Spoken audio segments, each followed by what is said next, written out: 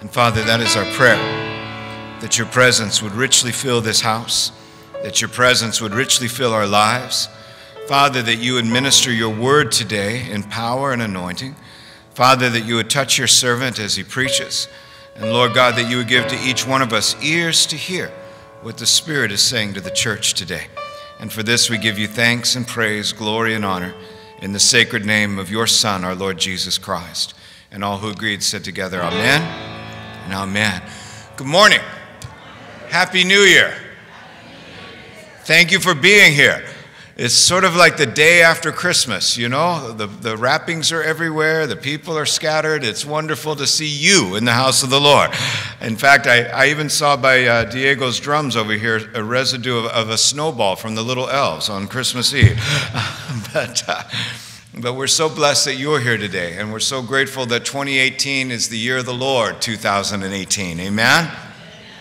And one of the great blessings that I have in life is, particularly during the holiday season, is to have my children around. And this year I have my parents with me, and both my sons are in service today. My daughter couldn't be here because the littlest one is ill, but so it's a precious day. I also have my oldest son who pastors in Corona, in Los Angeles area, and he and his wife and my two grandsons, his sons, but they're introduced as my grandsons, but his sons are here, and I think they're in the family room, so I welcome them all, and we're blessed that they're here. And I've asked Joshua if he would preach and bring the word of the Lord to you this morning, and he graciously accepted that on his vacation. He's going to preach, and so I'm grateful for that. So would you please welcome my son, Joshua Montgomery, to minister the word.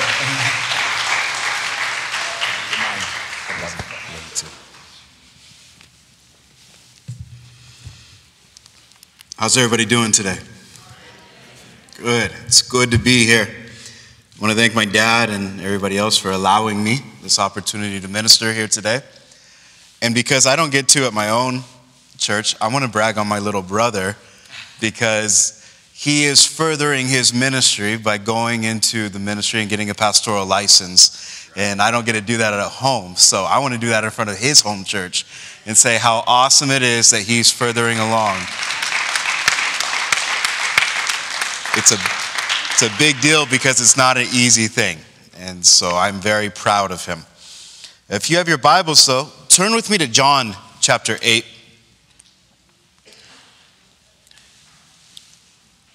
And as my dad mentioned, Dr. Montgomery mentioned, our churches have partnered together down there in Corona.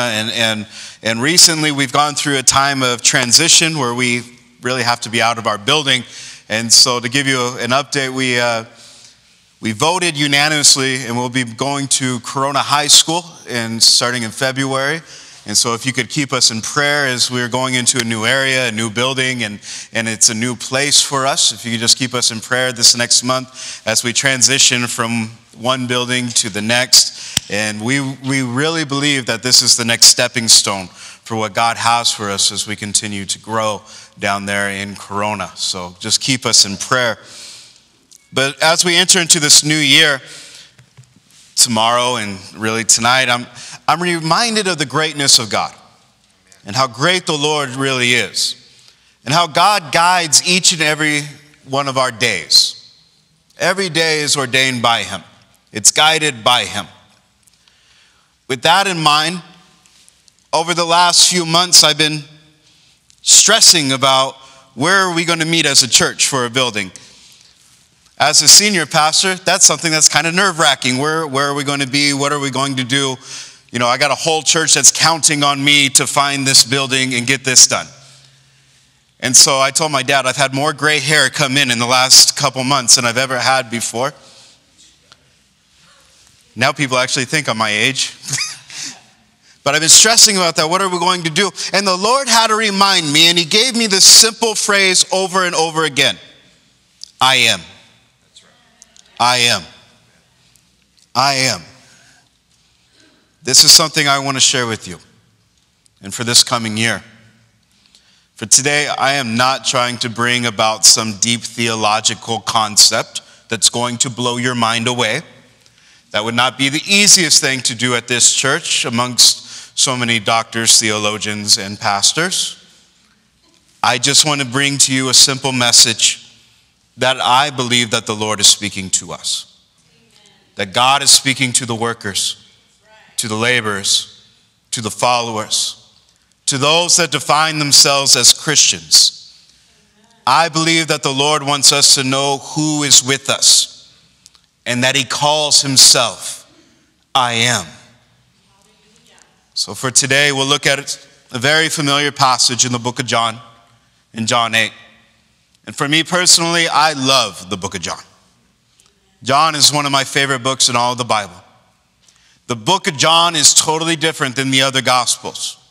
For where Mark's gospel is written in a manner that would be more like a story for both the illiterate and the literate person to be able to understand. Then you have the Gospel of Matthew, which was written shortly afterwards so that the Jewish people could believe that Jesus was truly the Messiah, the Christ. And then you have Luke, who writes in his Gospel the full details of the stories, as a doctor would. John, on the other hand, preaches. And John was a preacher. He feels what he believes. And he is moved both by life experiences that he had with Christ, but he's also moved by the plight of the human soul. And you see this conviction in John's writings. And so this morning, let's look at John chapter 8, starting at verse 12. From the NIV, it says this. When Jesus spoke again to the people, he said that I am the light of the world. Whoever follows me will never walk in darkness, but will have the light of life. The Pharisees challenged him. Here you are, appearing as your own witness. Your testimony is not valid. Jesus answered, even if I testify on my own behalf, my testimony is valid.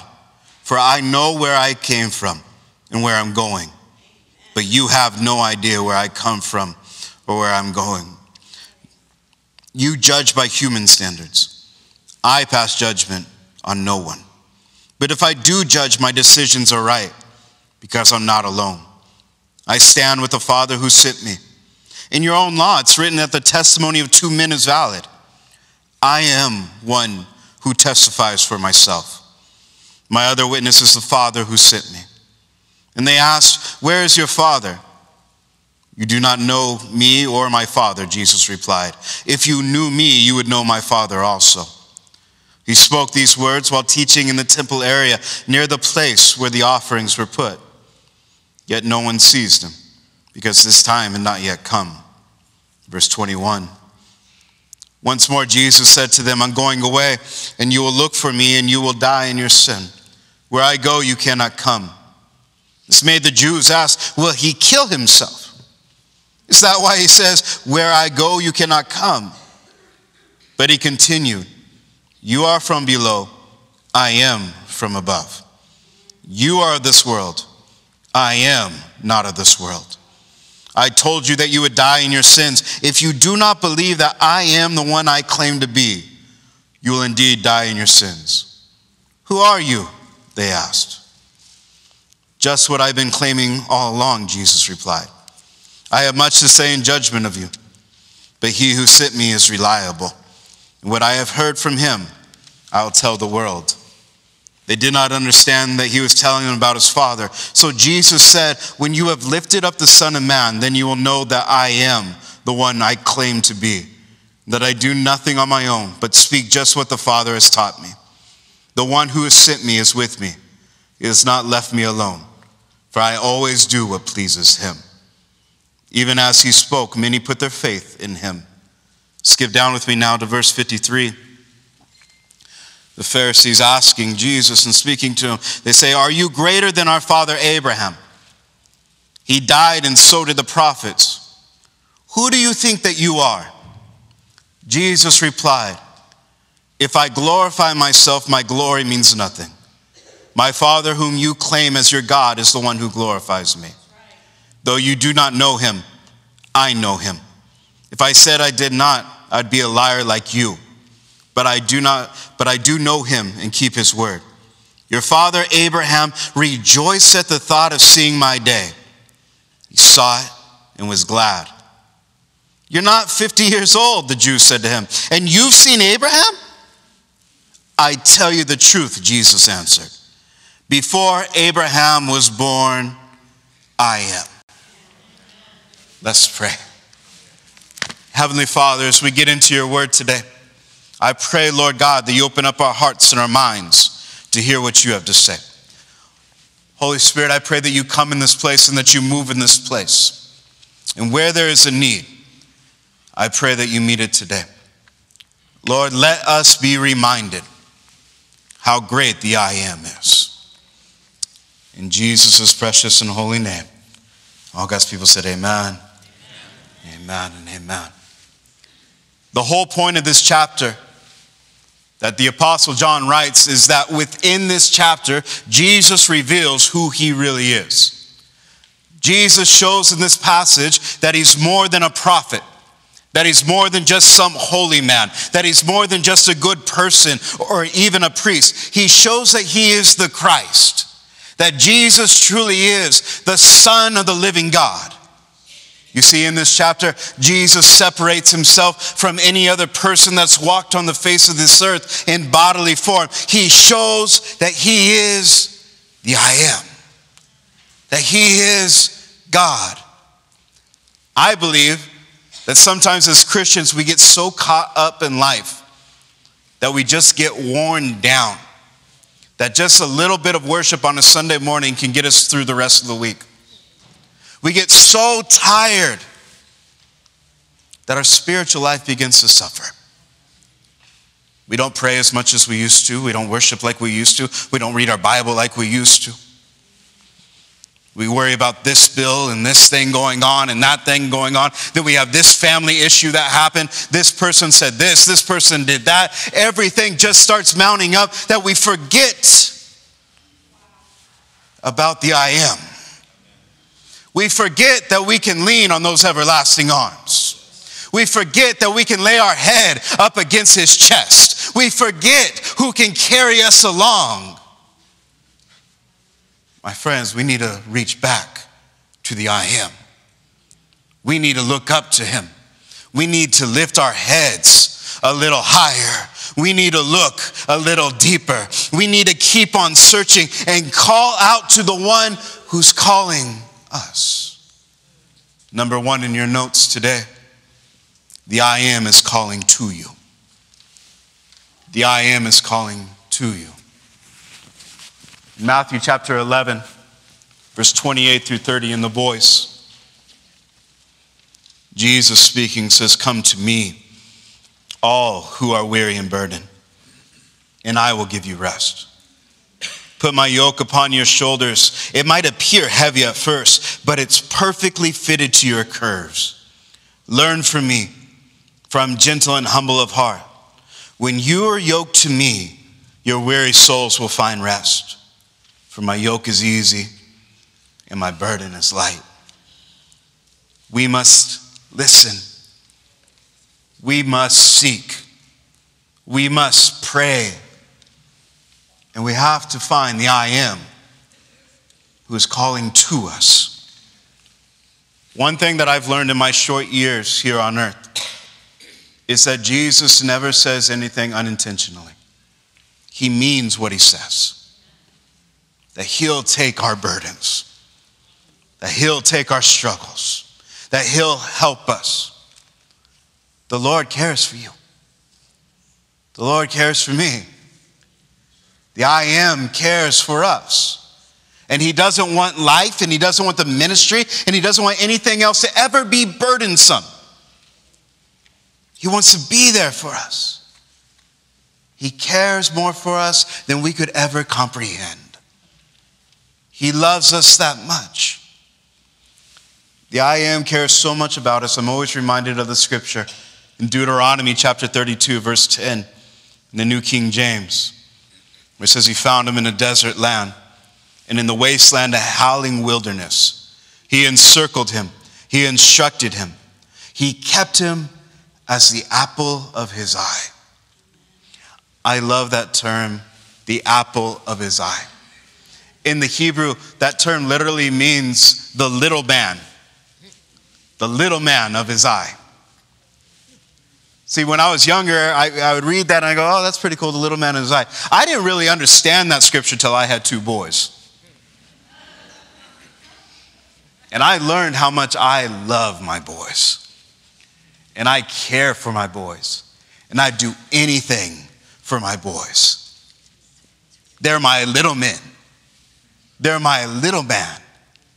And when they reach up with their hands, I gotta pick them up. Even when they're being bratty, I still want to pick them up. Some of the best days that I have is when I can sit down in my chair at home and have both my boys sitting on me watching football. I love that. They're my little men. I believe that it's the same way that I look at my boys. God loves each and every one of us even more than that. And as hard as that is for me to comprehend, to know that God looks at me as his little man. And so when I have a need and I have something that I need God to take care of, and I reach up to him and I reach out to him and I say, Lord, help me in this situation. God, help me in this circumstance. I know that my heavenly Father, my Abba, my daddy loves me enough that he's going to reach back down and pick me up and care for me and hold me during that time in that situation. My friends, your daddy loves you. Your Abba Father loves you. He wants to hold you. He wants to take care of you. Why? Because he sees you as that little man, that little daughter, that little son. And he wants to help you through those times. Find your rest in him.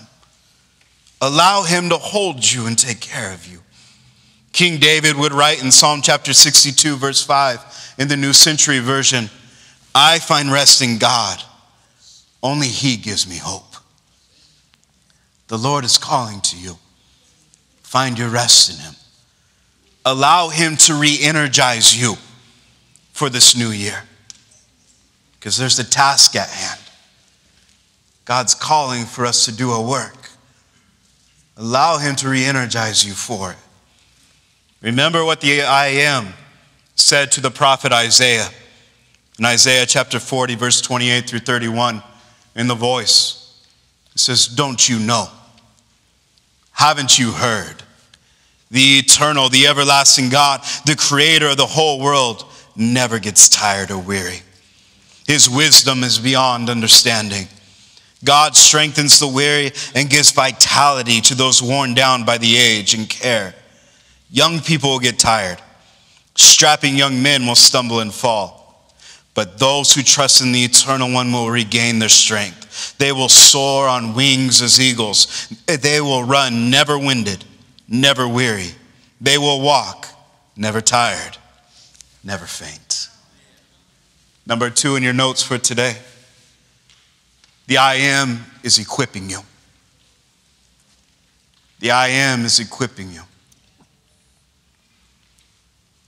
We must understand that God not only calls us to a ministry, each and every one of us, but he also gives us the necessary tools to complete the task in which he gives us. God equips us, no matter how big the task may seem. He equips each and every one of us to be able to finish the task. Remember the promise of Ephesians chapter 3, verse 20. In the voice, the Apostle Paul, writing to the believers in Ephesus, would put, now to the God who can do so many awe-inspiring things, immeasurable things, things greater than we could ask or imagine through the power at work within us. God can do immeasurable things. The I Am, the one that equips us, can do awe-inspiring things through you. Who is David or Moses? Fast forward to nowadays. Who is Billy Sunday or Billy Graham? Who are any of these guys? Normal people that God equipped to do the task. God equips us to to be able to do the task that's at hand. In Mark chapter 9, verse 23 in the New Living Translation, Jesus said, anything is possible if a person believes. I've been pastoring now for 9 years as a senior pastor. I've been in ministry now for 15 years. I'm always reminded of something that my dad has taught me through the years, because the ministry can get frustrating at times. And he's always told me that God does not ask us to do something that he will not provide and empower us to do. He does not assign a task without his provision already there. And when he calls us to a task, he will empower us and equip us to complete it. God allows us to be equipped fully to complete that task. In Ephesians chapter 2, verse 10, it says, we're God's workmanship, created in Christ to do good works, which God prepared in advance for us to do. When God calls us to a task, he'll empower us and equip us to complete that task. In Acts chapter 1, verse 8, Jesus said, but you will receive power when the Holy Spirit comes upon you. Why? Because you'll be my witnesses in Jerusalem, Judea, Samaria, and to the very ends of the earth. He doesn't say, you will receive power and have good church. You'll receive power and have a revival service. You'll receive power and have camp meeting. He doesn't say those things. He says that you will receive power when the Holy Spirit comes upon you, and you will be my witnesses in Jerusalem, Judea, Samaria, and to the ends of the earth. Beloved, God fills us with his Holy Spirit. He equips us by his Holy Spirit so that he could use us for his glory. You will receive power, and you will be my witnesses in Oakland, the Bay Area, California, and the rest of the United States and the world. Amen. This is why he equips us. Each and every one of us, because we all have a role and we all have a part in the kingdom of God. Amen. He doesn't call pastors to do all the work. Thank the Lord. He doesn't call worship leaders, hey, we're going to do worship, you're going to attract everybody to church, so you better be good every Sunday. He doesn't say, oh, well, we better have the best teachers and trainers. We better have the best preachers. We better have the best youth pastor. Oh, our children's ministry better be top notch. Each of us have a task. Each of us have a role. Each and every one of you, whether you're an intercessor or you help clean the church, you have a role in the church, and God has equipped you with the talents and the giftings to fulfill the role in which he's given to you. Go forth in what he's equipped you to do and see how much more he uses you. Hebrews chapter 13, verse 20 through 21 in the Amplified. It says, now may the God of peace, the source of serenity and spiritual well-being, who brought up from the dead our Lord Jesus, the great shepherd of the sheep, through the blood that sealed and ratified the eternal covenant. Verse 21, equip you with every good thing to carry out his will and strengthen you, making you complete and perfect as you ought to be, accomplishing in us that which is pleasing in his sight through Jesus Christ, to whom be the glory forever and ever. Amen. Number 3, the I am is sending you. The I am is sending you. John chapter 20, verse 21 and 22. In the NIV says, again, Jesus said, peace be with you. As the Father has sent me, I am sending you. And with that, he breathed on them and said, receive the Holy Spirit. One thing that we have to realize is that we are called. Yes. Hallelujah. We are equipped. Yes, Lord. And we are to be sent. But my friends, please realize something today also. You are not called by a denomination. You are not called by a church. You are not called by a pastor. You are called by the I am. And if the I am has called you, then you need to step up and step out and go forward in what he's called you to do. Not only does the I am say that I've called you, I've equipped you, but I'm sending you. I'm putting you forth for what I have in store. He also takes it a further step. He didn't say, I'm sending you, I've kind of equipped you, good luck. Thank God for that. Because I know how far Josh can go on his own. And it's not very far. I know how to put gas in the car and check the oil. That's about it. I can't do much on my own. But he's sending us. Look at John 20, verse 20 through 23. It says, Jesus said, may each of you be at peace. As he was speaking, he revealed the wounds in his hands and his side. The disciples began to celebrate as it sank in that they were really seeing the Lord. Jesus speaking, I give you the gift of peace. In the same way the Father sent me, I am now sending you. Now he drew close enough to each of them that they could feel his breath. He breathed on them. Jesus said, welcome the Holy Spirit of the living God. You now have the mantle of God's forgiveness. As you go, you're able to share the life-giving power to forgive sins or to withhold forgiveness. My friends, he breathed on them. The breath of God breathed on the disciples. This is the same breath of God that spoke life into existence. This is the same breath of God that got down into the mud, into the mire, and breathed life into the nostrils of Adam. This is the breath of God that breathed into the mighty army before the eyes of Ezekiel. This is the breath of God that told the waves and the wind to be still. This is the breath of God that cast out demons. The breath of God that brought sight to the blind, hearing to the deaf, and restoration to the brokenhearted. It is the breath of God that caused the dead to rise and called Lazarus forth from the grave. The breath of God that took its final breath there on Calvary, but breathed once more on Resurrection Day. It was the breath of God that breathed on his disciples, but also came down like a rushing wind in the book of Acts. It's the breath of God that has called you to go wherever, whenever, and to whomever.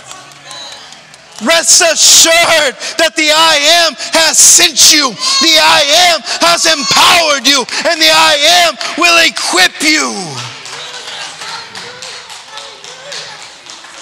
And he will continue to be with you on this journey. Matthew chapter 10, verse 7 and 8, Jesus said, as you go, preach this message. The kingdom of heaven is near. Heal the sick, raise the dead, cleanse those that have leprosy, drive out demons. Freely as you've received, freely give. Why? Because number 4, the I am is always with you. God is always with you. Jesse, if you'll come up. The I am is always with you. The writer of Hebrews would write in Hebrews 13 verse 5 in the Amplified. He, God himself, has said, I will not in any way fail you, nor give you up, nor leave you without support. I will not in any degree leave you helpless, nor forsake you, or let you down. Relax my hold on you. Assuredly not. Even in your loneliest times, even in your loneliest hour, the I am is there. God is there.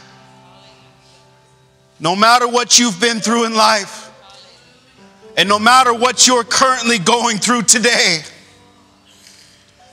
the I am is with you. God is with you. The I am. Jesus himself said that I am the bread of life. John 6:35. That means that he is the one that provides for us. Jesus said that I am the light of the world. John 9:5. His glory lights our paths. He said that I am the door for the sheep. John 10:7. He is the one that protects us. He said that I am the good shepherd. John 10:11. He's the one who loves us and he guides us. Jesus said that I am the resurrection and the life. John 11:25. He is our hope, both for today and tomorrow. In him we will live forever and ever and ever. Jesus said that I am the way, I am the truth, and I am the life. John 14:6. My friends, he is our salvation. And Jesus said that I am the true vine. John 15:1. He and he alone is our source of life. In Deuteronomy chapter 31, verse 6, it says, so be strong and courageous. Do not be afraid and do not panic before them. For the Lord your God will personally go ahead of you. He will neither fail you nor abandon you. I believe that God is going to do some unbelievable things through what we're going to do as churches. And he'll never fail us. He'll never abandon us. And he's going to be with us every step of the way. In Joshua chapter 1, verse 9, in the voice, it says, this is my command. Be strong and courageous. Never be afraid or discouraged. Because I am your God, the eternal one. And I will remain with you wherever you go. Jesus said in Matthew chapter 28, verses 18 through 20, that all authority in heaven and earth has been given to me.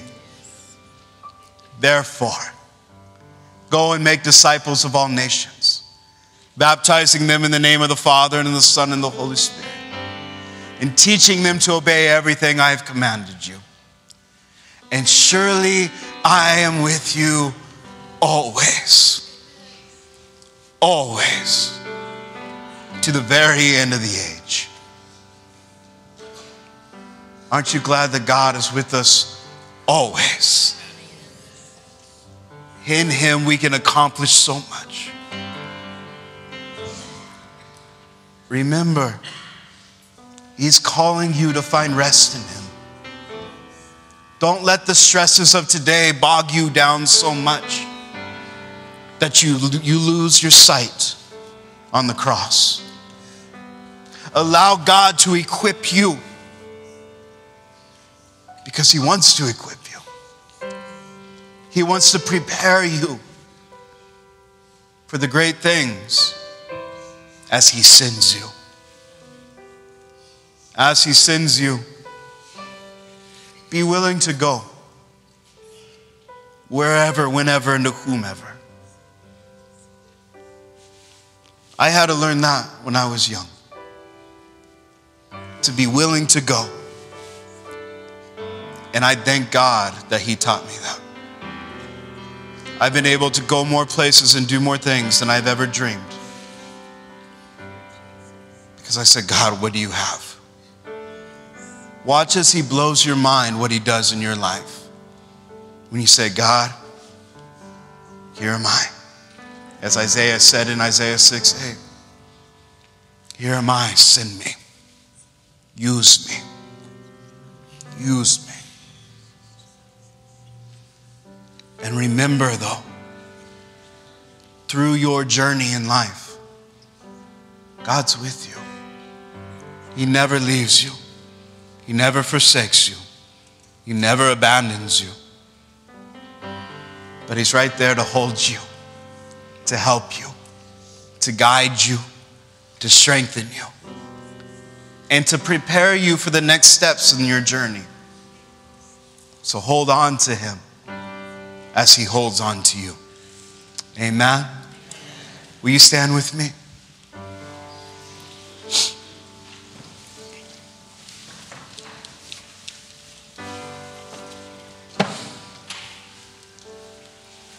First off, with every head bowed and every eye closed right now, with no one looking around.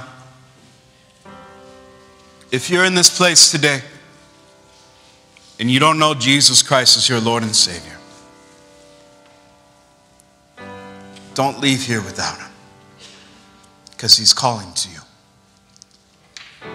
If that's you and you want to know the Lord as your personal Savior, you want to know this I am, with no one looking around, if that's you, just between you and the Lord, will you raise your hand where you're at?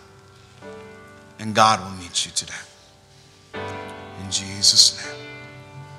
In Jesus' name. Lord, I pray for great grace and great mercy. God bless you. God bless you. God bless you. Anyone else? Church, will repeat after me. Heavenly Father, I know that I'm a sinner. And today, I accept Jesus Christ as the Lord and Savior of my life. Jesus, come into my life. Make me whole and help me to become all that you've called me to be. In Jesus' name, amen. If there's any of you that are in here today, you say, you know what, I need to find my rest in him. I'm allowing my life just to bring me down too much. I need to find rest in Christ. Maybe that's you. Maybe you're in here today and you say, you know what, Pastor, I want to be equipped with what God has. I want that anointing of the Lord, his Holy Spirit, to come upon me like never before, so I can do what he's called me to do. Maybe that's you. Maybe you're in here and you say, I've struggled when the Lord has called me to go. I fought him on it.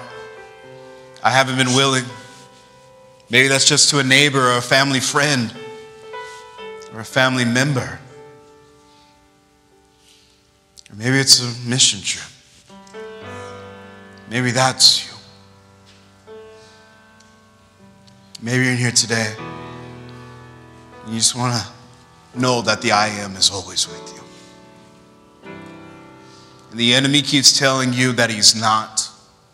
And you need to tell him where to go, to get behind you, because the I am is with you. If any of these things are you, you need to find your rest in him. You need to be equipped by him. You need to go where he sends you to. Or you just need to know that the I am is always with you. If you're willing to step down and come to this altar, I just want to pray with you for that. And I want to pray that God meets you right where your need is today.